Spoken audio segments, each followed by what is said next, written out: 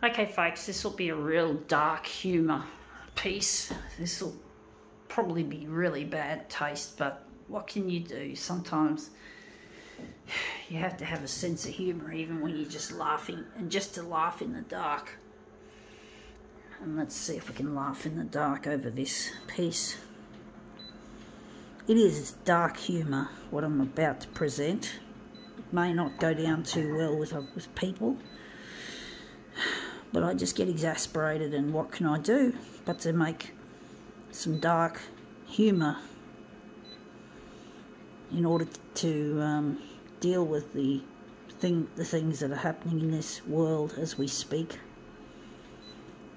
And it really is, I'm just wondering how we're going to make this. But basically it really is, the world is really falling apart, especially with the COVID-19 or the coronavirus. And it's really fucking our planet, fucking people, should I say. It's fucking our country as Australia, especially New South Wales, Sydney, where the real epicentre is. I think it's the southwestern suburbs is where the epicentre still sits. It started with one person in the Bondi, started in Bondi, and what do we got here? We're just going to move on. The Bondi cluster. I know, that's terrible. COVID-19 clusters, I think of when I see that fucking word. I would never have thought it, if it wasn't for COVID, I would never, ever have thought the meaning of this. You know, it just goes everywhere. You know, it's all over the media, it's all over everywhere, and you just can't avoid it. It's like the shit's well and truly hit the fan when it comes to both the disease and the coverage that it gets. And it's really difficult dealing with this lockdown, because I'm trying to get in touch with a lost loved one, trying to get my social media going viral, like COVID, like the Delta strain, which is the strain that seems to have taken over, or it has taken over Sydney. And basically, yeah, we're really having a lot of troubles trying to deal with this outbreak, and all I can do is make a terrible joke like that. But what can I do? You know, you just get fed up with hearing it and seeing it and feeling on edge, wondering what new bombshell has arrived in regards to COVID. It's really difficult dealing with it, and it gives you the blues, to say the least. It does. It makes you feel really depressed, and you can't do this, you can't do that, you can't do this, you can't do that, you got to do this, you got to do that. I know, but we have to do it that way, folks, because the only way out of this COVID-19 shitstorm is to get vaccinated, you know, to get vaccinated. Otherwise, we'll never get out of this. We'll always have to deal with lockdowns and masks and what else? Lockdowns, masks, social distancing, QR codes, takeaway instead of restaurant, missing loved ones, no holidays, no travel, all that sort of shit. Do we want that, folks? You know, we got to fucking make a decision and make it now. And I believe in vaccination being the solution to this issue. So basically, I'm really pushing to have people just to flow in the right direction and get vaccinated. I know we've had problems with AstraZeneca, which is the most popular, the most easily to get vaccine, and it's made in Australia as well. We don't have to order it in like Pfizer, and there's heaps of it, and people are too scared, because sometimes you get the odd occasion where blood clots have happened, and these blood clots are actually quite rare. Just to put in perspective, you're more likely to die of COVID than you are of a blood clot with AstraZeneca. The benefits outweigh the risks, and basically we have to see that, and we're just going to add a little bit of red. I'm not going to go all the way like we normally do. But basically we have to look past that problem. If you get COVID, you're more likely to die of that. And it's easy to get. And you pass it on to your loved ones, you pass it on to your work colleagues, your friends, your family. And it's just not worth it. So you're better off getting vaccinated. And taking that 1 in 2 million chance risk is much better than getting COVID. But basically, and getting out of this lockdown, this is the only way the authorities are going to finally tell us that we don't need to lock down, is when we finally get vaccinated. I think we need 80% vaccination rate before we can exit this lockdown. Of course, the disease will probably still be around us, but at least we'll be able to live with it, and when necessary we'll probably require booster shots later on. But basically we've got a good chance of survival if we take the vaccine, folks. Now that looks better, I can see some yellow there. So yeah, take the vaccine, folks. It's better than playing dice with disease. I'm going to make this a bit more red, I do think. Going to see what we can do with this. But yeah, we really want to get out of this COVID lockdown. I really wish we could, folks.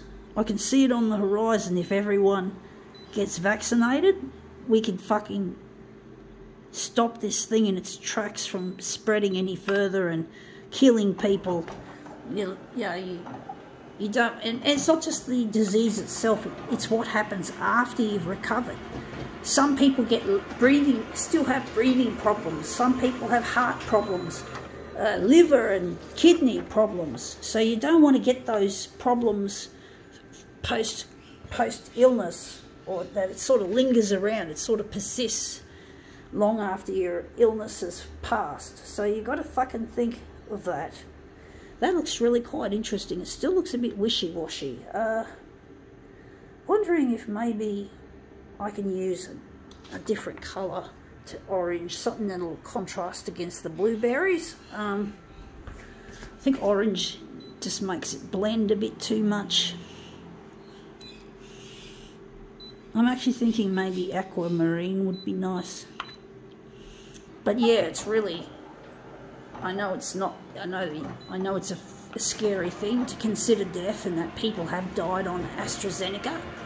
But AstraZeneca's easy to get, and you know, and Pfizer has to be imported from, I think it's the US. So we're better off just using what we've got whenever we can, and that looks really quite nice, actually. We're going to enlarge a section out of that and make it into a nice mirror image. I do wonder if we could do this better.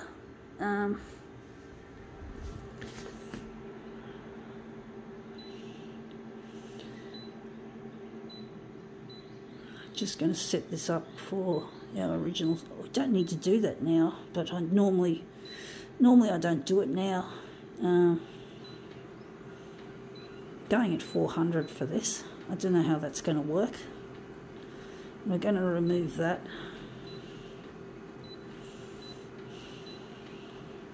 But yeah, you're better off getting vaxxed. You know, you don't want to get COVID, and you don't want to pass it around and kill your fucking relatives or kill your family or your loved ones. You know, you don't want to do that, folks. You're more likely to die in a car crash. I'm pretty sure there's more car crashes that happen than people dying on AstraZeneca.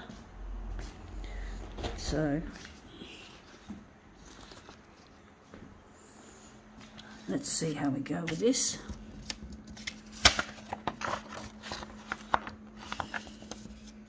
But they're the only clusters you really want to have, is a note cluster, not a fucking COVID cluster, folks.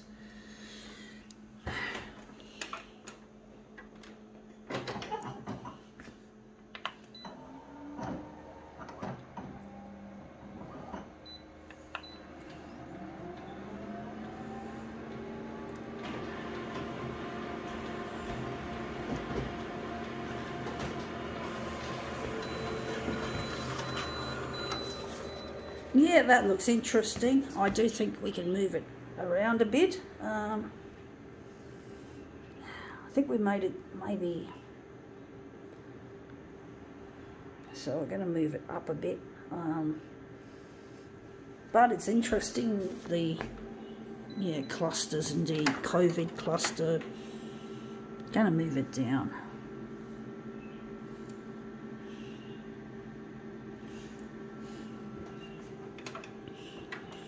I'd much prefer an oat cluster, folks, any day. I just feel the word cluster puts me off eating it because of what it reminds me of COVID. I know I'm not going to catch COVID from eating it, unless someone sneezes on it who's got COVID or whatever. But apart from that, you know, I'm not going to get COVID. I just get funny about words, folks, and meanings. And yeah, that looks really quite interesting. Wondering where the centre of the job is going to be. I think it's going to be there. Just not sure if I've got it in the right place.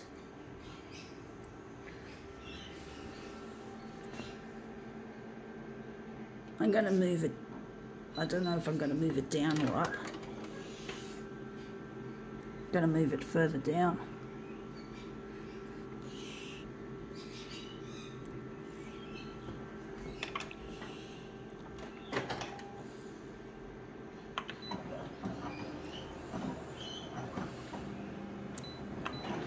I'm probably going to give it away.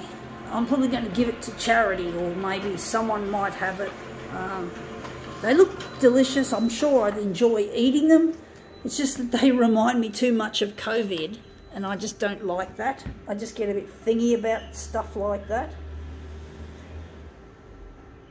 I just get thingy about it. It's really funny the way I think. The way I think is a bit strange, folks. I must admit. I do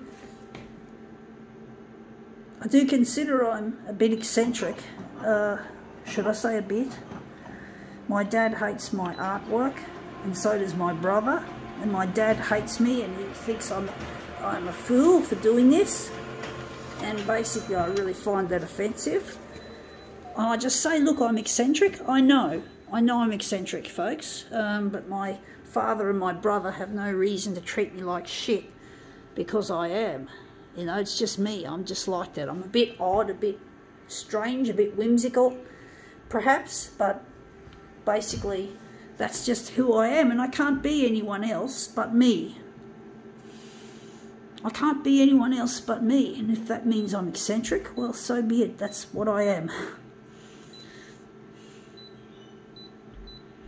I know I'm not average Joe Blow or Joanne Blow, but basically I just have to be myself, and yeah, try to be myself. And I'm trying to get in touch with a lost loved one, I've probably said, and he loves me as I am. And I hated myself as well as my dad and my brother, and I made the hatred from my dad and my brother a lot worse by hating myself. So I shouldn't have hated myself, because it's encouraged them to hate me even more, and now I have an unsettled score with both of them. I hope they see my stuff and on social media and understand that I am what I am, and they'll respect me if I become successful. Anyway, that looks really quite interesting. I do wonder if maybe I should do a switcheroo. Maybe a switcheroo would do the job just fine. I'm just going to switch it around. But basically, I really wish my dad and my brother could respect me as I am, eccentricity and all.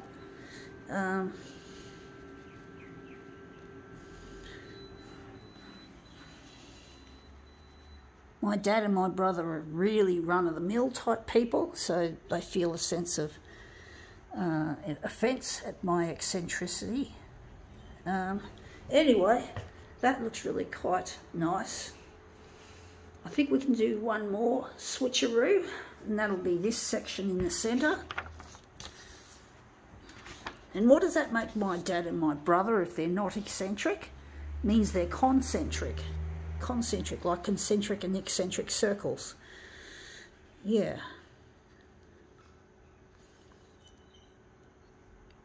And let's see how we go with this.